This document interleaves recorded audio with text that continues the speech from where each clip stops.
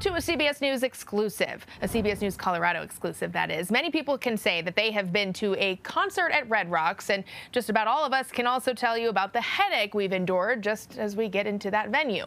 But now your reporter in Jefferson County, Karen Morfitt, has found there are plans for public transportation. How you got here today? My car, my Subaru. Tell me how you got here. We drove, minivan. And why drive? Only transportation here at the moment. The result, packed parking lots, and on a concert night, lines of traffic.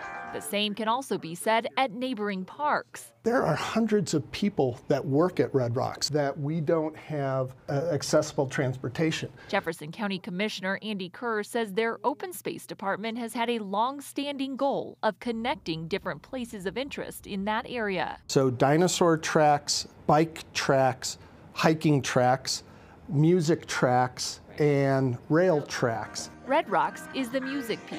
A Denver Mountain Park City Councilman Darrell Watson was already on the same page. Our target is 2025 Red Rock season to have an option from the W line.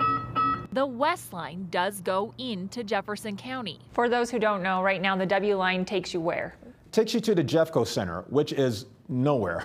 I mean, The idea is to have a connector there that then moves people into those more desired locations, Red Rocks being just one of them.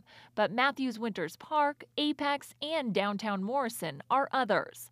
What that ride looks like is yet to be determined. Some kind of shuttle, certainly want to make it as green as possible. Councilman Watson says on top of reducing the carbon footprint, there's also a safety concern that currently isn't being addressed. There are many accidents from folks coming from a very nice concert that they've enjoyed themselves at and then literally driving all the way back to Denver.